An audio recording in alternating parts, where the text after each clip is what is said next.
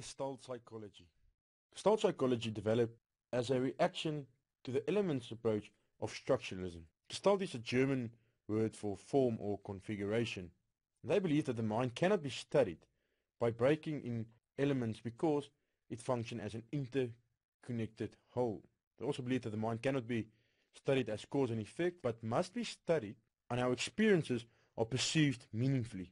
The subject matter is the wholeness of the experience. The Gestalt school of thought evolved from the research by Max Wertheimer, Kurt Koffka, and Wolfgang Kohler.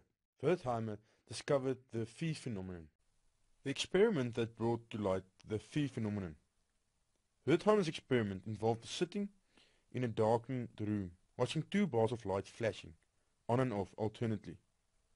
If the time interval between the flashes was more than 0.2 seconds, lights were seen alternately. But if the time interval between flashes were less than 0.2 seconds, what was perceived was one moving light. This apparent motion is a phenomenon experienced in motion pictures like Walt Disney or Pixar, which are based on the quick succession of still pictures. This means that the combination of the sensory elements comprising a structure gives rise to a new perception, which is perceived in such a way as to be meaningful or to make sense. These green dots that give the perception of moving clockwise are actually just disappearing in quick succession to each other, but give the illusion of movement. This is a great example of the Phi-phenomenon. Gestalt psychologists believed that all aspects of the human being's experimental field are interrelated, and that it is an inherent and universal quality of humans to perceive any stimulus field as a balanced, simplified, and organized whole.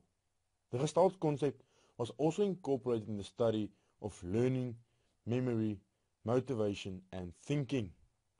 Kohler's experiment in regarding thinking focused on the problem solving in chimpanzees. The chimpanzees was placed in a room full of boxes and a banana was hanging from the roof. They reorganized these boxes so they can stand on top of it and remove the banana. The chimpanzees thus reorganized the stimulus field into a meaningful, useful whole.